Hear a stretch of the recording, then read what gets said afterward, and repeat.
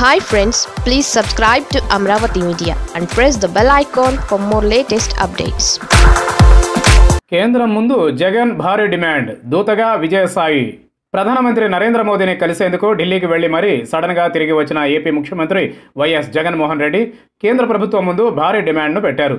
అది నేరుగా తాను కాకుండా వైసీపీ ఎంపీ విజయ సాయి రెడ్డి ద్వారా సందేశాన్ని కాస్త గట్టిగానే వినిపించారు వైఎస్ జగన్. పోలవరం ప్రాజెక్టు నిర్వాసితులకు చెల్లించాల్సిన నష్టపరిహారం, పునరావాస, పునర్నిర్మాణ పనుల కోసం తక్షణమే 16,000 కోట్ల రూపాయలు రిలీజ్ చేయాలని కేంద్రాన్ని కోరింది ఏపీ సర్కార్. నీటి సంక్షోభం నివారణ కోసం జాతీయ ప్రాజెక్టుల నిర్మాణాన్ని పూర్తి చేయాల్సిన ఆవశ్యకతపై రాజ్యసభలో కాలింగ్ అటెన్షన్ మోషన్పై జరిగిన చర్చలో విజయసాయి మాట్లాడారు.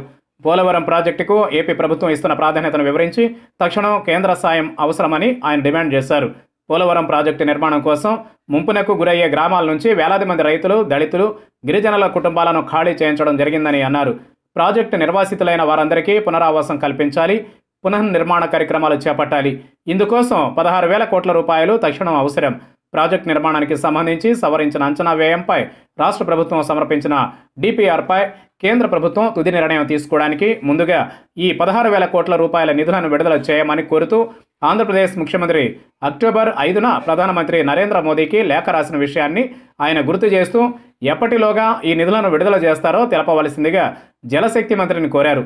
పోలవరం ప్రాజెక్టుకు సంబంధించి సవరించిన అంచనా వ్యయంతో రూపొందించిన డిపిఆర్ను కేంద్ర జల సంఘం ఆమోదించింది.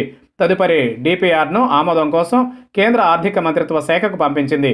దీనిపై అధ్యయనం చేసి తగిన సిఫార్సులు చేసేందుకు మంత్రిత్వ శాఖ రివైజ్డ్ కాస్ట్ కమిటీని ఏర్పాటు చేసింది. ఈ కమిటీ ఇప్పటికీ 3-4 సార్లు సమావేశమైంది. అసలు ఈ కమిటీకి నిర్దేశించిన విధి విధానాలు ఏంటి? నివేదిక సమర్పించడానికి విధించిన కాల పరిమితి ఎంత? ఎప్పటిలోగా ఈ కమిటీ నివేదికను సమర్పిస్తుందంటూ విజయసాయి రెడ్డి జలశక్తి మంత్రిని వివరణ అడిగారు.